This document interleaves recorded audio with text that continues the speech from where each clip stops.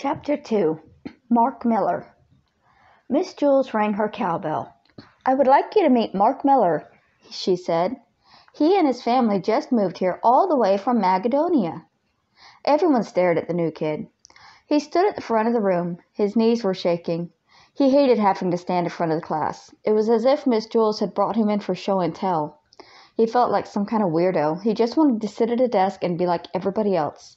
But worst of all, his name wasn't Mark Miller. He was Benjamin Nushmut, and he had moved from Hempleton, not Macedonia. But he was too scared to mention that to Miss Jules. He was afraid to correct a teacher. "Why don't you tell the class a little bit about yourself, Mark?" suggested Miss Jules. Benjamin didn't know what to say. He wished he really was Mark Miller. Mark Miller probably wouldn't be scared, he thought. He'd probably have lots to say. Everyone would like him. Nobody would think Mark Miller was weird. "Well, I guess we'd better find you a place to sit," said Miss Jules. She put him at an empty desk between Todd and Bebe. "Hi, Mark," said Todd. "I'm Todd. You'll like Miss Jules. She's the nicest teacher in the school."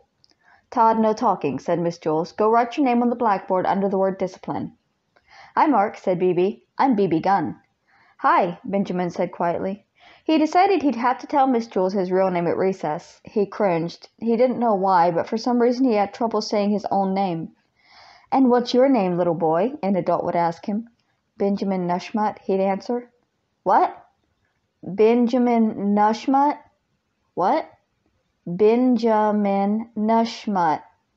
What? Benjamin Nushmut. What?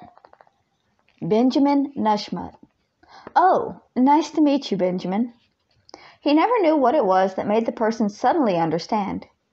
When the bell rang for recess, everyone charged out of the room. Benjamin slowly walked to Miss Jules' desk. Somehow he had to tell her.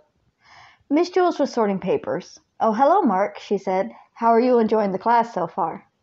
"Fine," said Benjamin. "Good, I'm glad to hear that," said Mrs. Jules. Benjamin shrugged and walked out of the room. If I had told her my name, she would have thought I was weird for not telling her sooner, he realized. He stood at the top of the stairs and looked down. Recess was only 10 minutes long. It didn't seem worth it to go all the way down and then come all the way back up. He didn't have any friends down there anyway. He had never been more unhappy in his whole life. He sat on the top step.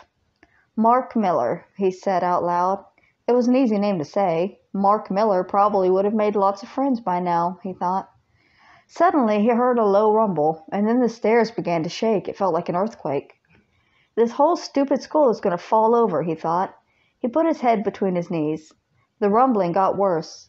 "I'm going to die and nobody will even know who I am," he worried. The new kid, Mark Miller, the weirdo. But it wasn't an earthquake. It was just all the kids running back up the stairs. "Hey, Mark, why are you sitting that way?" asked Dee Dee. "She looked funny," said Ron. Benjamin looked up. "How come you weren't at recess?" asked Jason. "We looked everywhere for you." "Couldn't find you at the playground," asked Calvin. "Couldn't find the playground?" asked Calvin. "It's just straight down," said Bebe. "You can't miss it." "But don't go in the basement," warned Sherry. "Whatever you do, don't go in the basement." "We'll go down together at lunch," said Todd. "That way you won't get lost." Benjamin smiled. He was glad everyone seemed to like him, or at least they liked Mark Miller. He wondered if they'd like Benjamin Nushmut too. "The bell is rung," said Miss Jules, standing in the doorway. "Now everyone get inside." She made Todd put a check next to his name on the board for being late. Miss Jules handed a stack of worksheets to Damon and asked him to pass them out to the rest of the class. Benjamin looked at his worksheet. At the top right corner there was a place to put his name. He didn't know which name to put there, Mark Miller or Benjamin Nushmut. He left it blank and started working on the first problem. Louis, the yard teacher, entered the room carrying a white paper sack. "Benjamin forgot his lunch," he said. "His mother just brought it." "Who?" asked Miss Jules. "Benjamin," said Louis. "Oh, there's no Benjamin in my class," said Mrs. Jules. "Are you sure?" asked Louis. "It looks like a good lunch." "I know the names of the children in my class," Miss Jules said.